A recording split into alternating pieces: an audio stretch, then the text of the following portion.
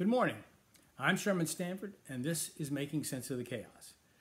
Bill and I talked yesterday, and we decided that we've been giving those basic principles of reality, to see the world through God's eyes every day, and maybe we'll leave that alone for a while. And every few days we'll take them up again just to be sure that we're keeping our focus. But we'll start in today right away on the subject of eschatology, which is, of course, the study of the last things or the end times. I said earlier that there are basically three broad eschatological positions.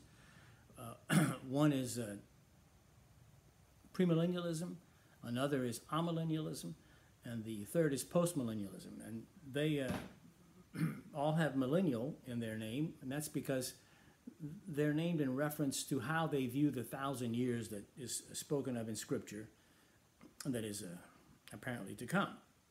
Amillennialism doesn't believe there's going to be a specific 1,000 years, or maybe that 1,000 years is undifferentiated the rest of history. There are differences in that group. Premillennialism is divided up into dispensational premillennialism and historic premillennialism, and we'll get into the distinctions between those two in postmillennialism. But basically, premillennialism means that the millennium is yet to come, and Jesus returns before the millennium. Okay, and postmillennialism believes that the millennium is, there are different views among that as well. Some believe that it's coming in at a future time.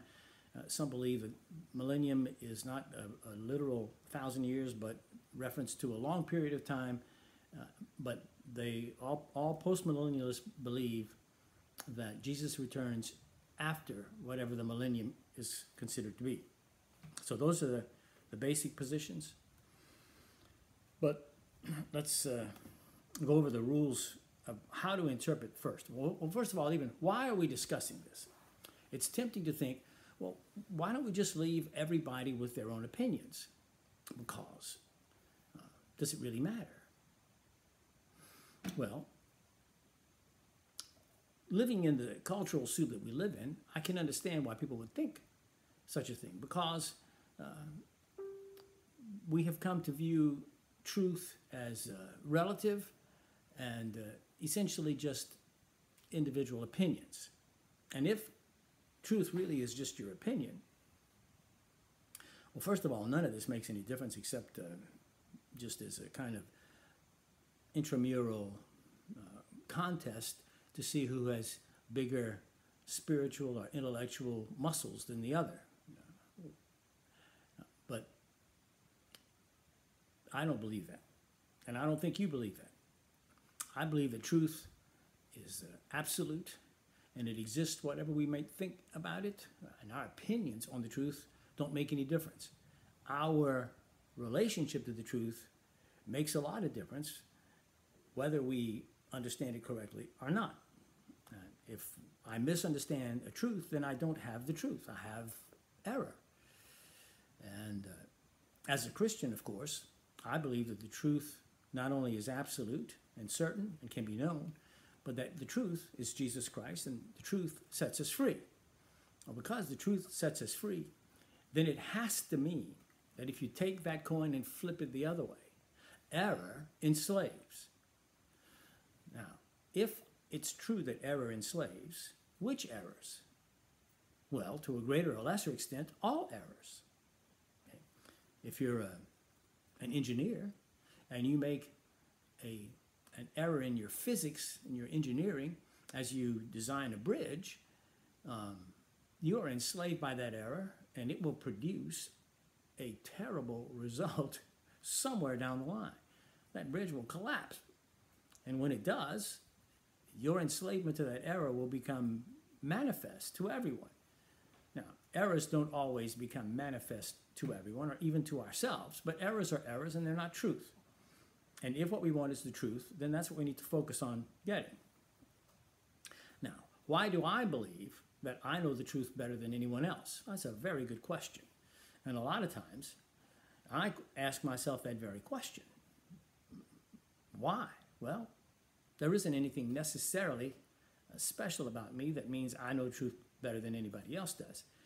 But if I have arrived at rules that help me to winnow through error and truth and find truth, and I follow those rules more faithfully than most people, the likelihood is I will see more truly than they do. Now, you have to determine whether you think I see more truly or not. And if you don't think I see anything truly, then you shouldn't be watching me. There's no reason to. Why would you want to listen to what anybody is just opining about? And he has no basis for what he's saying except it's his opinion. Well, wonderful.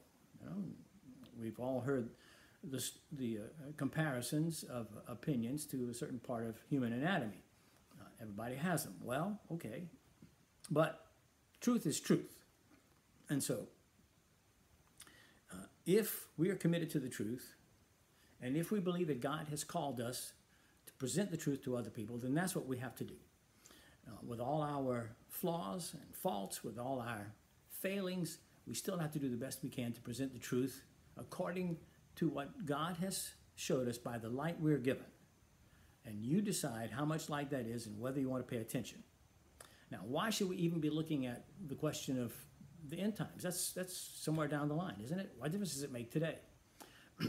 Well, it's kind of like, I did a lot of coaching. And you start a contest, and the end of the contest is down the line. Maybe it's an hour, maybe 2, maybe 3 hours away. But it's not here now. But this is true. And everyone who's ever coached, who knows a lick about what he's doing, knows this is true. That the attitude, the mindset of your players when you begin the game has a lot to do with how they play the game. And how they play the game has a lot to do with how the game turns out. And so as it happens, what we think about the future determines how we live in the present. If you expect, and you know people like this, people who are pessimists, who always expect the worst possible result, they bring those results upon themselves because they make deliberate decisions, although unconsciously, but they're still deliberate decisions because they've chosen to be pessimists, that guarantee a bad outcome. And then here's the bad outcome. Their confirmation bias is confirmed. Their bias is confirmed by the bad outcome. And now they are even more pessimistic. And of course, the snowball just keeps on going down the hill and getting bigger and bigger. On the other hand, if our attitude about the future is positive, then we're going to make decisions, positive decisions, that also impact that future, but they impact it in a positive way. Now, because it makes a difference in a ball game, which only lasts 1, 2, or 3 hours, and those differences are manifest and tangible during the course of that game, it certainly is not a stretch to imagine or to assume that the attitude that we take to the game called life, which we live 24 hours a day, not 1, 2, or 3, and we live 7 days a week and 52 weeks a year for however many years, 100, 70, 80, but whatever, it's a long time. And the law of incremental gains means that if you're gaining just a little bit on the competition because your attitude is better each day, just a tiny little bit, hardly even measurable, but you add all those days together, and at the end of a 10-year period, it makes a difference.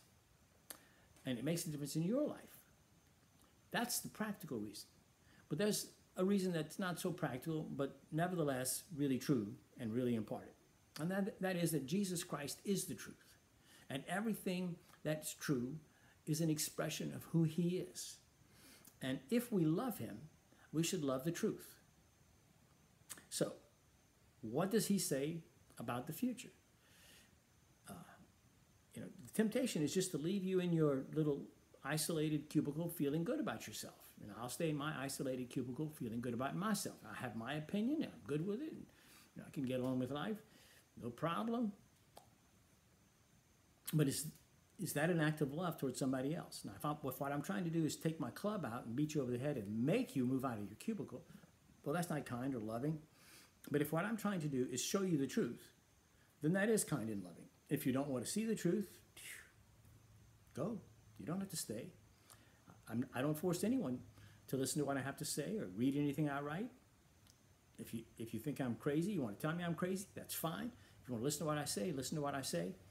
But if your goal, like my goal, is the truth, then I'm going to do my best to help you to find that truth. If your goal is to confirm your previous bias regarding eschatological events, then I'm likely not going to be much help to you. Okay? So, disclaimer up front. I think it's very important, the study of eschatology. I think it makes a tremendous difference in a culture. I think that a culture that has an optimistic view of the future, of what God is doing in the world, that he will ultimately prevail, and that any defeats are always for the purpose of entrapping the enemy and consolidating his own forces and moving forward, no matter what it may look like from our eyes. And we have to understand that our eyes are finite eyes. They're mole's eyes. They barely see at all. And so the fact that we cannot see the truth that God tells us exists in the world means nothing. It means nothing. If I look around me and it appears that the other side is winning, so what? I coached in ball games where the ebb and flow of battle, for a while it looked like the other team was doing really well. They were kicking our behinds all over the field. But I would tell my team before we started that expect their best shot. They're going to make some plays. They're going to have some successes. And don't be surprised. So the question is not, will they have successes? The question is, how will you deal with it? And if you have a positive attitude in dealing with whatever's going on, you're better off than if you don't. So here we are. Okay, now, eschatology, because it's dealing with, because it's communicated in such symbolic language, figure and metaphor and simile, you'd think that there would be the widest latitude in generosity toward others who are different, or hearing challenging views toward our own views. But that doesn't seem to be the case. We find that very few subjects are more hotly disputed than eschatology. Pre-trib, mid-trib, dispensational premillennialists will fight just as hard among themselves, although they substantially agree on everything, except just these few little points. Well, why? You can speculate all day long. I don't have an answer, and I don't need an answer. I just open my eyes and I see that it's true. So we have to deal with that. Anyway, remember now, it's truth, not error, that will set us free. Therefore, we have a vested interest in discovering the truth that should trump the emotional need to hastily stake a position, which is then defended at any cost, even the cost of truth and honor.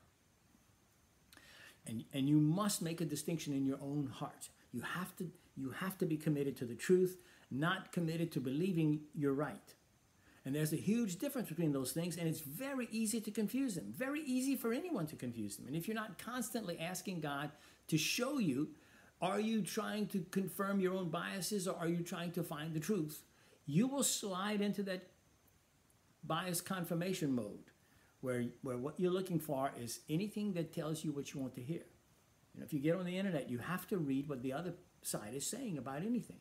You have to let them challenge you, and you have to take their challenges in the very best light that you can, always being kind, and remembering that it's in Jesus that you stand when you give an answer for the hope that lies in you. So you give it in a way with gentleness and humility, in the way that Jesus commands that you do.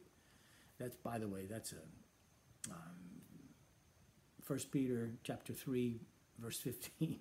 It's a paraphrase.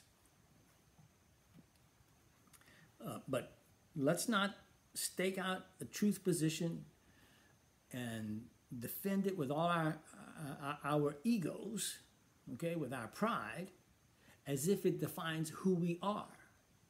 What defines who we are is God. And our commitment needs to be to the truth. And if somebody's wrong, we should be able to listen to what he has to say and be kind to him. And even if we don't have a response, we can just kindly agree to disagree. And then go look for a response, go look for an answer. But don't be satisfied to dismiss what somebody says because, well, it's just stepped on your toes. That's going to happen. That's going to happen. So anyway, I'm going to be stepping on a lot of toes, and I know that. And I don't want to pretend that I'm not doing that, but I want to do it as kindly and gently as I can, although I'm not naturally a very kind and gentle person. I'm not.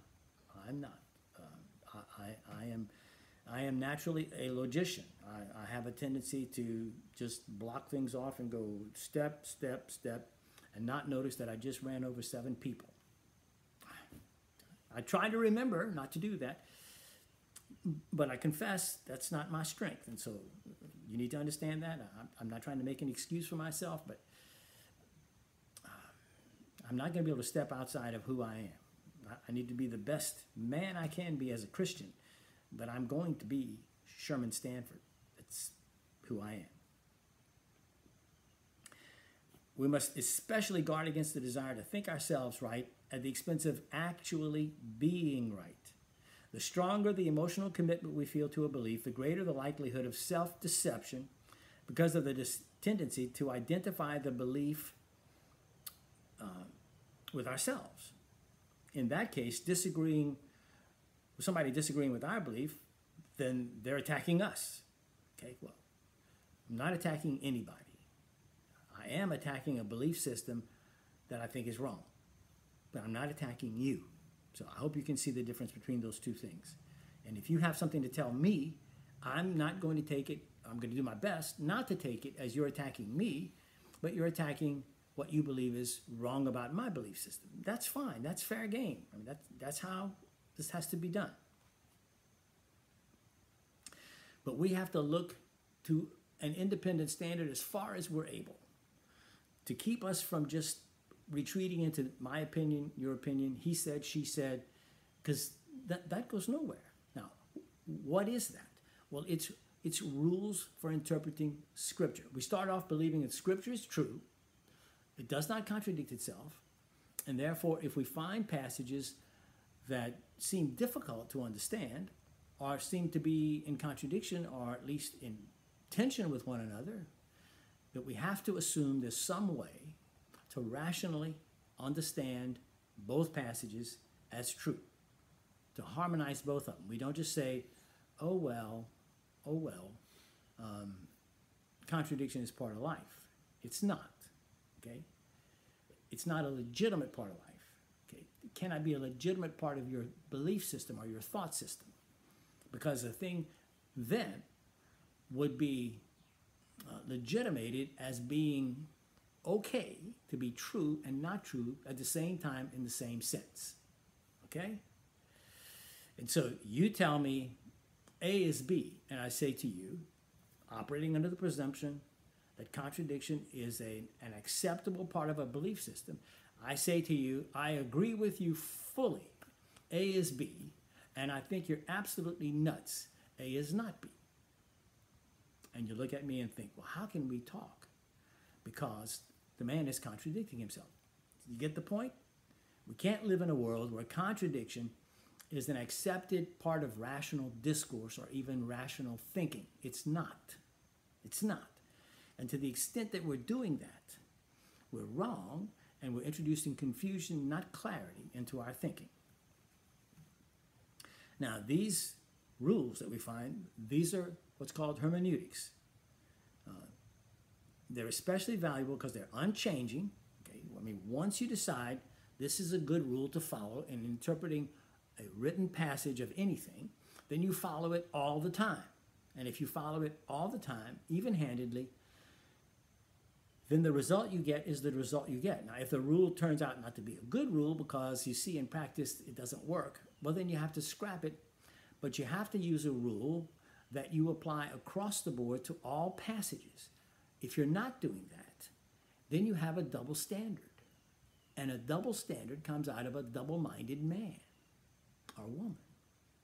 And to be double-minded is to speak with a forked tongue. Okay? It's to accept contradiction as part of your belief system. And then we're right back where we just were. You can't live there. So you can't have that. And we routinely complain because we see in the world double standards being applied. Well, sometimes they're really not double standards, it's different situations. And so a different standard needs to be applied because the situation is not the same. Okay? But we need to always remember to look to see whether we're using the same standard all the time where it's applicable for the same sort of situation. Does that make sense? Let's move on.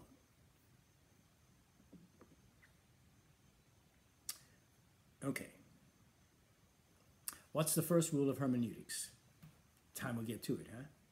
Well, the first rule is that we take clear teaching passages and we use those as bedrock truths upon which we found our system, and we build from there. Does that make sense? Right. What does God actually tell us in clear didactic passages, that is teaching passages, where the design of that scriptural passage is to teach us a truth. Right? Now, the difference between those passages and other passages, for instance, if you have a passage that's talking, it's a historical passage, okay, and it describes an event that occurs. All right.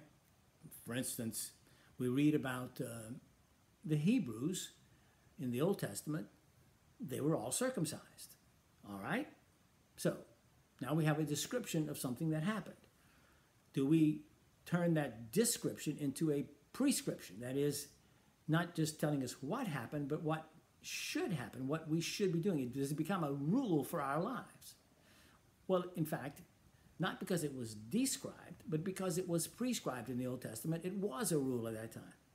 But because in the New Testament, Paul specifically says that rule is no longer applicable. Now we baptize, then we don't circumcise anymore for religious reasons. Now you may do it for medical reasons or because you think it's fun or whatever, but you don't do it for religious reasons. Does that make sense? Okay. Now, what's a clear didactic passage? Well, how about Matthew 28, verses 18 through 20, where it says, this is Jesus speaking. Okay? There are no inferences to be drawn from what he says. I mean, you can draw all kinds of inferences, but the clear truth of what he says is the clear truth of what he says. Okay? He says, all authority in heaven and earth has been given to me. Go therefore and make disciples of all nations, baptizing them in the name of the Father and of the Son and of the Holy Spirit, teaching them to observe all things I have commanded you. And behold, I am with you always to the end of the age. All right, it's clear passage. All right. So now we have this clear passage. Well, are there any passages that are less clear that need to be interpreted in light of that? Well, certainly. And if you have a figurative passage, a passage that uses symbols and metaphors, and if that passage seems to contradict this clear passage, which one do you think we should use as the standard by which to understand the other? Should we use the one that's symbolic to understand the one that's clear, or should we use the one that's clear to understand the one that's symbolic, to limit it or whatever? Which do you think? Well, you're right. We use the clear passage, not the one that's less clear. If what you're looking for is clarity and truth, then you use the more clear to understand the less clear. And the most clear passages are the ones that are intended to teach us specific truths. Well, we have those. Bam, that's that. All right, you put that down. Anything that you find that seems to raise a question about that, you have to understand in light of that clear passage. Now remember, Scripture does not contradict itself. But the writers of Scripture come from different perspectives to present truths. And so they use words in a lot of different ways. And you have to understand what was the practice in using those words at that time, so you'll understand what they're saying. For instance, we just gave you that clear teaching passage that all authority in heaven and on earth, is given to Jesus, and that he will be with us till the end of the age, which means the judgment day. So we're supposed to be going out doing this with Jesus with us till the judgment day. Now, there are other passages that speak of stars falling to the earth, or heavens being rolled up like a scroll. And those appear to suggest a sharp historical discontinuity of the earth's physical continuation until the judgment day. So at some point before that, there's going to be all these things happen, and, well, are they going to happen? If they appear to contradict the clear teaching passage, then we need to look to see if there's a way to understand these that does not contradict these clear teaching passages. Well, there happens to be a way. We look in the Old Testament, we see these same passages used regarding kingdoms that were destroyed back then, although these things did not literally happen. But that's the way, that's the kind of language that God uses to describe the destruction of civil governments, of kingdoms on the earth. Well, if you understand that, if you see it in the Old Testament, you see how it was used in the Old Testament, you look at the clear teaching passage in the New Testament, and now you have a much clearer understanding. Should you be looking forward to the stars falling to the earth? I mean, listen, if a single star, the smallest star we're aware of is the sun. It's 93 million miles away. If it got half that distance away, it would incinerate the earth. So, a star falling on the earth, or stars falling on the earth, clearly is symbolical. It's not intended to have a literal meaning, to be taken literally. It has a literal meaning, I apologize, but it's not to be taken literally. So what is the literal meaning is what we need to be looking at. So when an apocalyptic passage appears to contradict a clear teaching passage, the hermeneutic that we use requires the apocalyptic passage, it is symbolic and figurative, to be understood in light of the clear passage. It's a rule that we'd like to have followed in our own writings. I mean, if you write somebody something and you make a metaphorical statement, you don't want them to interpret that as if it were intended literally. It has a literal meaning, but you're not intending it literally. If you say, I was as hungry as a horse. Well, how hungry is a horse? Is that literal? Well, that's a literal meaning, but it's not intended to be taken literally. Anyway, none of us feels fairly treated if our clear statements on any subject, either orally or in writing, are interpreted by the vagueness of less clear statements we have made and are thus twisted into meanings not intended by us. We regard that as an unfair attempt to subvert or obscure rather than discover the truth we intend to convey. Another good rule to follow is to allow Scripture to interpret Scripture. What does that mean? Well, if you have two passages talking about the same thing, and they don't seem to be saying exactly the same thing, well then let's look at all the scriptural passages that deal with that, and let Scripture tell us what it means, instead of deciding arbitrarily that on the smorgasbord principle, let's see, I like this one, I don't like that one, I'll choose this one, and I'll just disregard that one. You're not allowed to do that. If what you're trying to find is the truth, everything in Scripture is true. It's all true. And it must all be understood as a single totality. And so if you're rejecting or discarding or ignoring any parts of Scripture, even if you're just doing it that way, I'm not looking, it's wrong. Okay, don't be doing that. You're going to lead yourself astray. You're not going to be in the truth. And if the truth, Jesus Christ, that is the most important thing in the world to you, you don't want to be doing that. A corollary of that rule is never to allow a single passage to set aside a teaching clearly established by many passages. In such a circumstance, it is wiser to seek to harmonize the apparent contradiction in some other way. You understand that? and you see this often.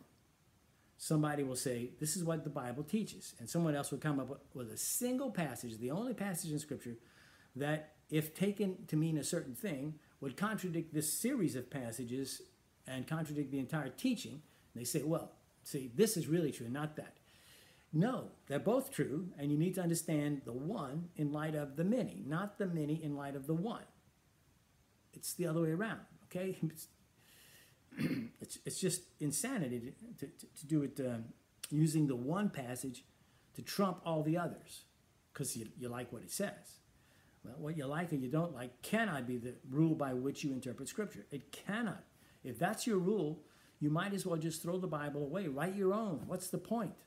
Okay? Do you want to know what God has to say, or do you want God to say what you want him to say?